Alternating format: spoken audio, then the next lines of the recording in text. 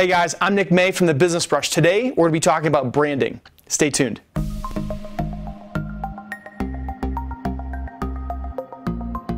So a lot of small businesses don't necessarily understand what branding is all about, but I bet you do. I know that you are probably familiar with companies like Nike or Adidas or Starbucks or maybe even McDonald's. They have all done a great job of branding, and I'm going to talk a little bit today about how it can help you in your business. The basics of branding that most small businesses like you and I would use in your business would be the logo and the colors that you use, the consistency of those colors that you'll use throughout all your advertising, your marketing, your website, any kind of brochures, or even your business card. But you might be asking yourself, why should I be doing branding? I'm just a small guy.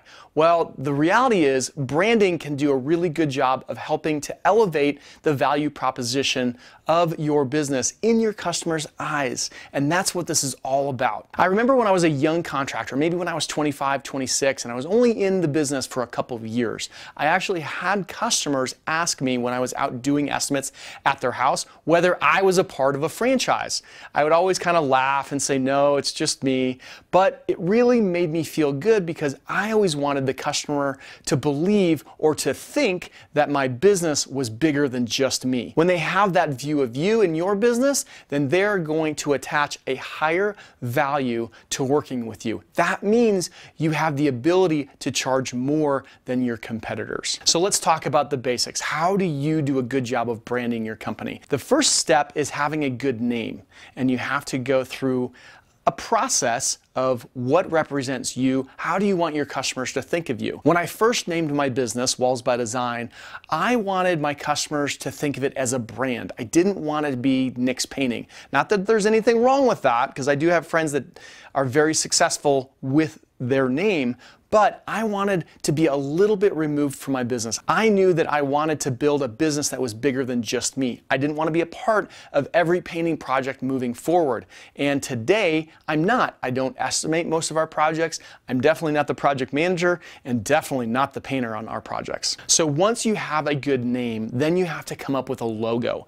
And that might be the most challenging part, is to come up with a logo that represents you and what you want your business to be about. Now, a couple of things I want you to think through when you're thinking through a logo. Some really great logos are very simple. They're just the words. And you have to think through the font and the color that's going to be associated with that logo. Or maybe you want to have some kind of image or picture associated with your logo. Having an image is tough, but it can be very effective if you do it right. Now, if I bring up Starbucks, we all have probably seen the Starbucks logo and the image that they have, but it's not quite as readily to mind of what it actually is. If we see it, we know it, but if you think of the Nike swoosh, you can think about it exactly as it is on every pair of shoes. My suggestion would be to go simple and stick with words and colors to represent you. Now, the next thing you have to think through after the logo is colors. When I came up with my logo for Walls by Design originally, it was different than it is today. So today, my logo for Walls by Design is a square with some script or just text in the middle of it, and we use simply three colors, black, white, and gray. When I first came up with the original logo for Walls by Design, I used black, white, and gold.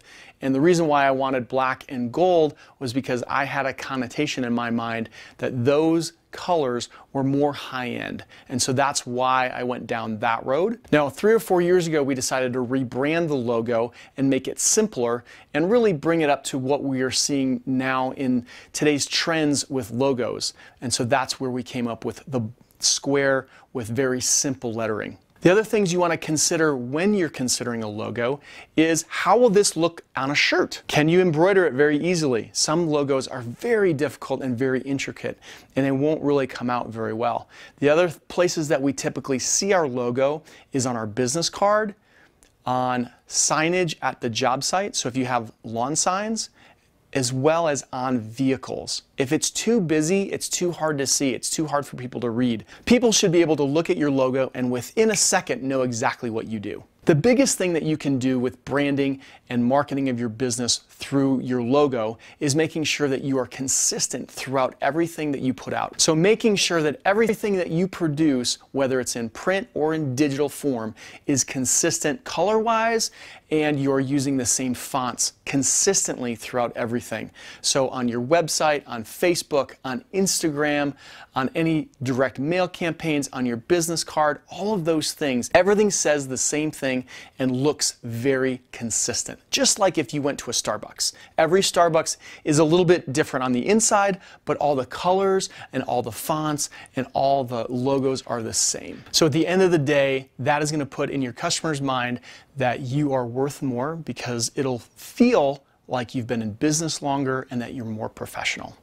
Hey guys, thanks for joining me today. If you liked this video about branding, why don't you check out this video about finding your dot or your perfect customer. We'll see you over there.